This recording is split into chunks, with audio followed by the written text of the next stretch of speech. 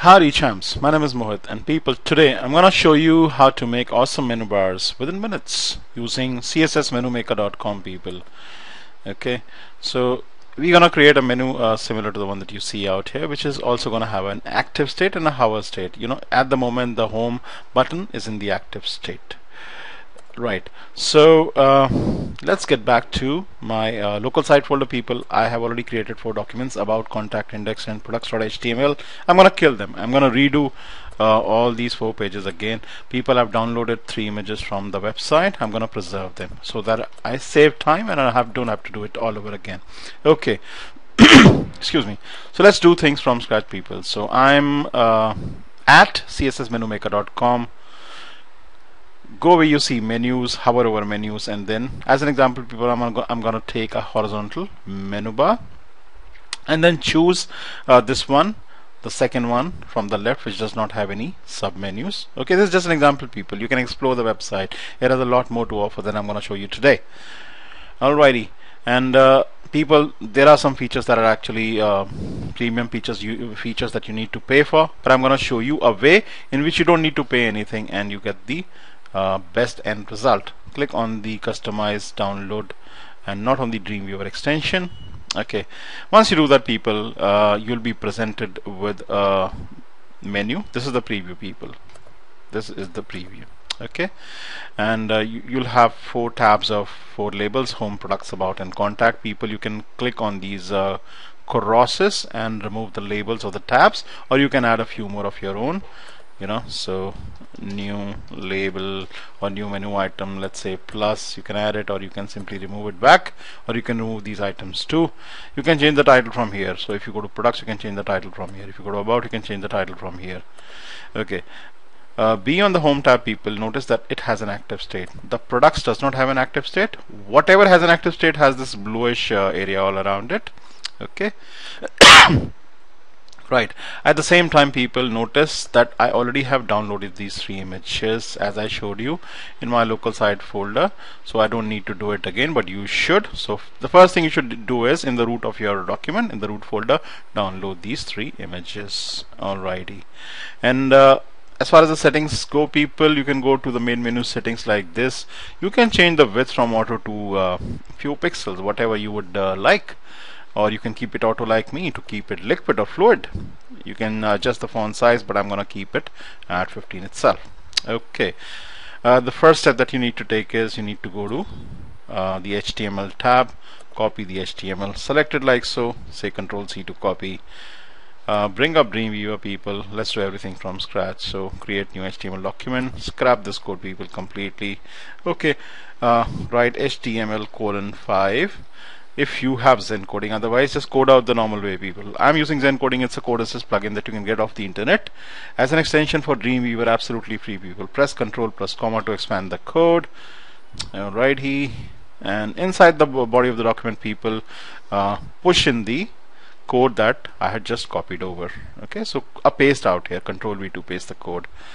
Alrighty, and next people, get back to the same website, cssmenumaker.com. Go to the CSS section people, copy the whole CSS like the way I'm actually doing. Ctrl C to copy, get back to Dreamweaver, and after the title tag, give some title whatever you would like. I'm actually skipping it and I'm writing style, Control plus comma.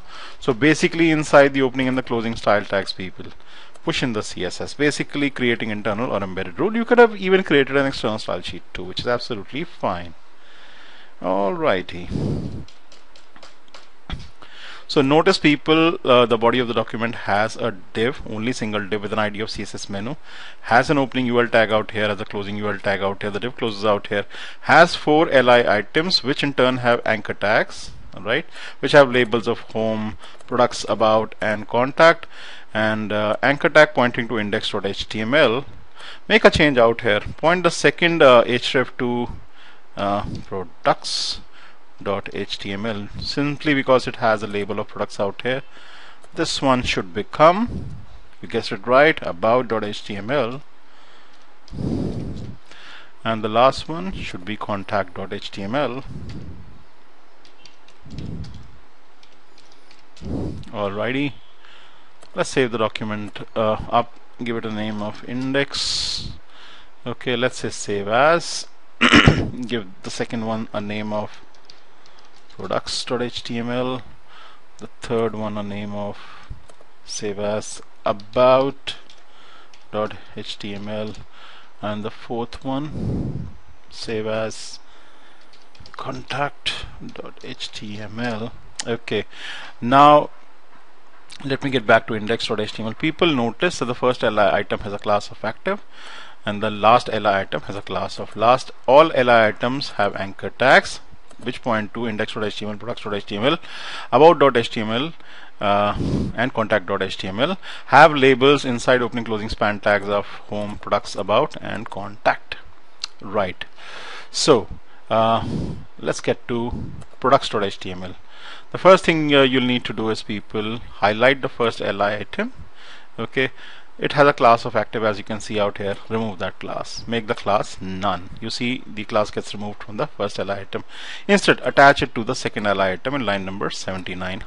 So click in the where we have the second li item so that the cursor is blinking, and attach a class of active to this one. Alright, see the class get attached to the second li item, and just save the file up like so. Go to about.html. People go down in the opening closing body tags. Again, remove the class active from the first li item, so make it none. Instead, attach it to the third li item in line number 80 like this. Okay, notice that the fourth li item has a class of last already. We really need not know what that class active and what that class last really is. Just follow me along and you'll be actually done. Okay, go to contact.html people, and then remove the class from the first li item active. Remove it, so none, and attach it to the last li item which already has a class of last. So click on last so that the cursor is blinking, and now apply multiple classes to this like this. So last as well as active. Say OK, and we are actually sorted people. Say save all.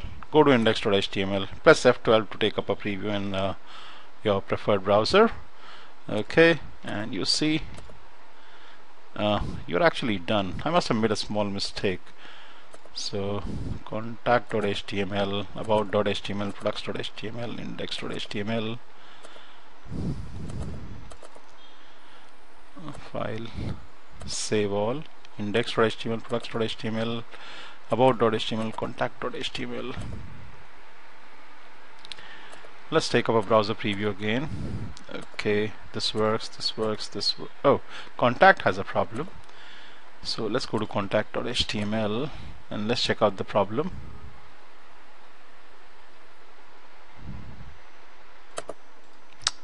Okay, I've actually figured what the problem is. Let me bring up my local site folder. I've just named it wrongly. The spelling is wrong. Let me correct the spelling of contact. So contact. Yep, now I should be fine. Let's bring up index.html, products.html, about.html, and contact.html. We have a hover and active state too. So just a small typo, and everything is just fine, people. So people, I hope you enjoyed this tutorial. I'll hope that you'll thumb the video up. I hope that you will subscribe if you already haven't, and I will also hope that you'll keep coming back for more and more tutorials from me, won't you? You have a good day. Bye bye. Peace.